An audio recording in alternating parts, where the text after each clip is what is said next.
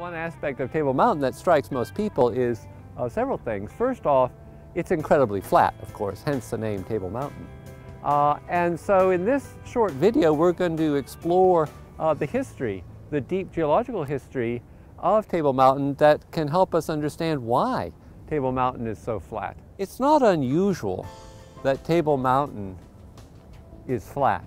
It's not unusual that the sandstone layers that make it up are flat, because all sedimentary rocks, when they're deposited originally, are deposited as flat layers, horizontal layers, like a layer cake, stacking up over time. Well, what's unusual is the fact that Table Mountain is flat, but the surrounding rocks that are equivalent to it are anything but flat. If you look at the broader picture, Table Mountain is just one part of a much bigger mountain system called the Cape Fold Belt. And the Cape Fold Belt is so named because the sedimentary rocks that make it up were incredibly deformed and folded. And why was that? That was because long after they were buried deeply in the earth, the continents came together to form the supercontinent called Gondwana. And when continents run into each other, you form mountain belts.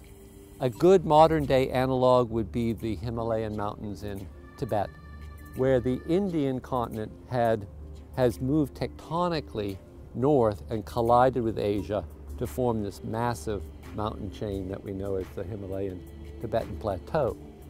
And the idea is that 280, 230 million years ago, with these continents colliding, that they also would have formed these mountain belts, perhaps on the order of even the size of the modern day Himalayan mountains. Gondwana didn't last forever. It broke up and formed the South Atlantic Ocean basin and the Southern Ocean. And when it did that, there was uplift and erosion, and that formed the very extensive coastal plain, the low-lying areas along the coast. And what we see today, we see the erosional remains of this much larger mountain system.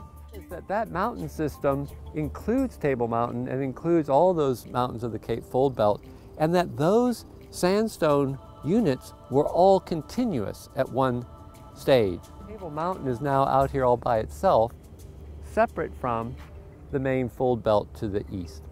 To understand that, if you imagine the Table Mountain sequence as being the stack of sediments that were in the trough or the lowest point of a fold, you can imagine that this large fold structure originally existed at the time of the collision.